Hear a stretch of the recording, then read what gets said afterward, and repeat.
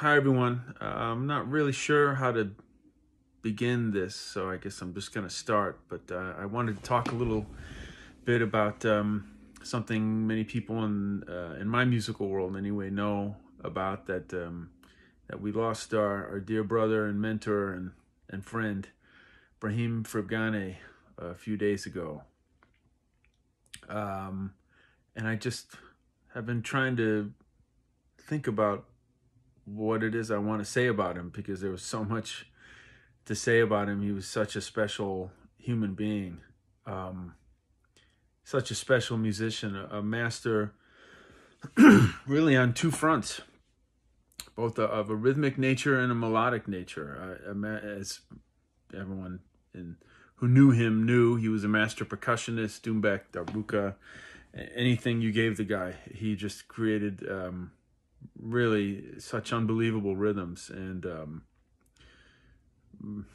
I learned so much from him, and could have learned from him for 5 lifetimes. The guy knew so much about rhythm and played rhythm so creatively, so musically.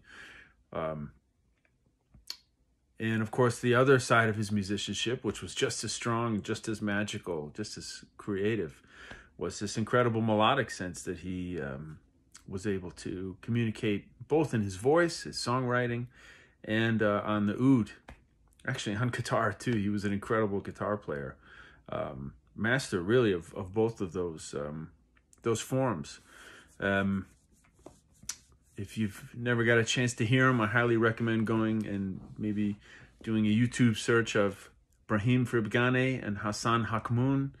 You can hear his absolute mastery of percussion techniques, and if you want to hear him playing some incredible oud, go to a video called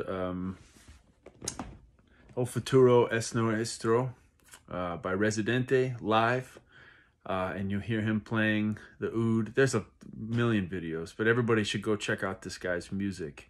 I guess I'll talk about his music first, but I also want to talk about him as a person, because he was just as extraordinary in that way. But yeah, there was just something about the guy that was so unique, so individual, so open. And I guess that was also what made him such a special person. I'm going to try to say this all without getting emotional if I can, because it's been an emotional few days for everybody who knew him and loved him. Because if you knew Brahim, you loved him. Everybody loved Brahim. I mean, the guy was so unpretentious, so saw everyone in the same light. And I saw him behave the same way with taxi drivers as he did with celebrities that we would meet in our many years of playing and being on the road. He treated everybody the same. We were all God's children. And I think, in kind of an overarching way, that's one of the things that I always was so amazed by about him, is that he was so open. He was so, he was about, I'm laughing as I'm thinking about this, because of course he also loved a good dirty joke and all the rest of it, like anybody else, and he had a fantastic sense of humor.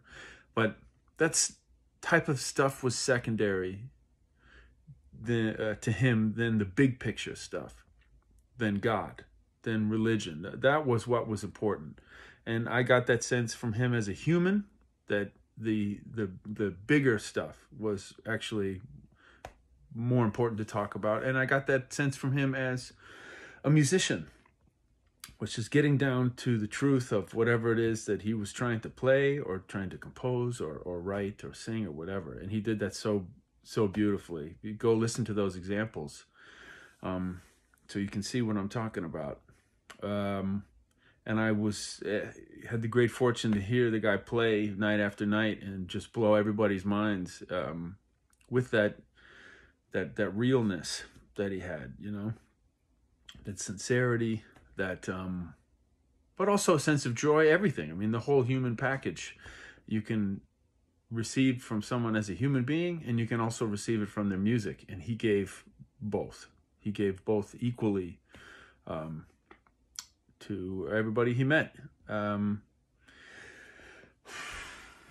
Yeah, you know, not to be cosmic or anything, but for me, Brahim always like operated maybe in different dimensions, or operated in like a different dimension.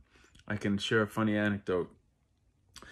On the road, of course, you know, you might go out sometimes after certain shows or whatever, and that really wasn't his scene, you know. So somewhere along the second year we were on the road together, being with the Residente band, you know, we started to practice what's called the Irish goodbye, which means you don't say goodbye to anybody, you just leave. It's also referred to as a Houdini, because you just kind of disappear, you know. And man, nobody did that better than Brahim. Nobody. I mean, you would be at some party with him and you would turn your head to the left for like 2 seconds and you'd turn back and poof, the guy was gone. I mean, he got so good at it that we ended up calling that art not a Houdini, but a Brahimi, because he was so good at it. But yeah, I think that some of that stealthness, maybe that's not the right word, but some of that ability to sort of weave in and out of other people's awareness, because the guy did it. He must have done it 50 times, and I would wait for him to do it. I said, all right, I'm going to catch Brahim pulling the Houdini, and I never could, not once. He played music in that same way. He had a different dimension to his musicianship and to his humanity.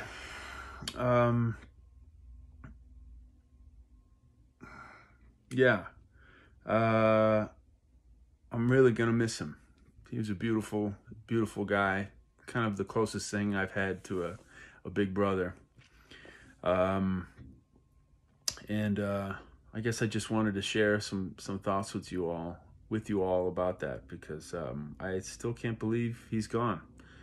But his music is here, and his music lives on. The last time I saw him, last year, he was showing me some of his new music, which was absolutely fucking incredible. Pardon my language. Just amazing music. So, you know, so it's still out there. And Brahim's still out there. It's his essence. But yeah, he was just also a wonderful, wonderful guy. So I love you, Brahim. Thank you for listening, everyone.